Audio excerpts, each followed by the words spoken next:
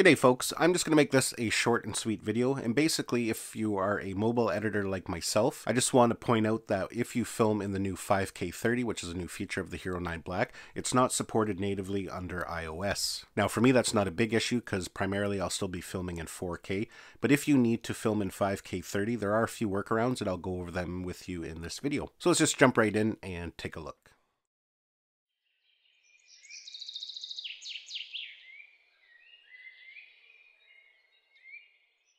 So one of the new features on the Hero 9 Black is that it now supports 5K video resolution. And it's really important to know if you are a mobile editor like myself. I film everything that I do on my YouTube channel either on an iPhone or a GoPro, and I edit everything on an iPad. So it is important to know that if you film in 5K 30, you cannot import it directly into an iPad or an iPhone. Now, if you do need to film in 5K 30, there are a few workarounds, and I'm just going to kind of demonstrate everything here for you quickly. I'm just going to pull the memory card out of the Hero 9 Black here, and we're going to do some tests. Now you can connect your GoPro to the GoPro app and transfer the 5K footage over that way. When you then export it to the camera roll, it's going to convert it into a format that the iPad or your iPhone can use. Now there's two problems doing it that way. When it converts it over, it actually bumps it back down to 4K, and it also lowers the bit rate. So you are losing quality, and there's no point in filming in 5K then if it's just going to convert it back to 4K. The other problem is, if you're a mobile editor like myself, sometimes you're transferring 20, 30, 40, 100 clips at once. Using the GoPro app is very slow. Ideally you want to use some kind of card reader because you can transfer over large amounts of files very quickly. But transferring the 5K GoPro footage over to your iPad with a card reader is where the problem is. I'm just going to launch our Photos app here, and I'll plug in the card reader so we can check it out. You're going to see the drive pops over here on the side. Used to pop up down here when you're importing footage, but with iOS 14 it now comes up on the side here. So if we click on it, there's the file there. And when I go to import it, you can see we get that dreaded exclamation mark saying that the file isn't supported, as you can see there. Now if we go to our Files app, again I'll go to the drive, browse to where the folder is, and there's the video file there. You can see it won't play, it's just not supported. But what we can do here, if you do need to shoot and edit 5K GoPro footage, we can select the file, and we're going to move it over to our iPad.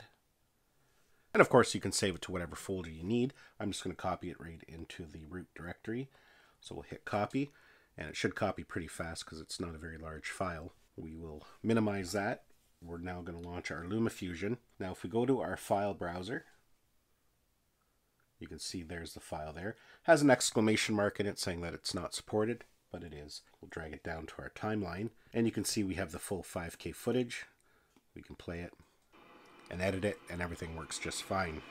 Now if we go to the information right there, if we click on it, I don't know if you'll be able to read that on the screen, but it does say the resolution is 5120 by 2880. So it is still in the full 5K. Now I'm just going to show you here, I'm going to go over to our photos because I did already copy a version over via the GoPro app where it downsized it to 4K. It should be up here at the top. There it is there.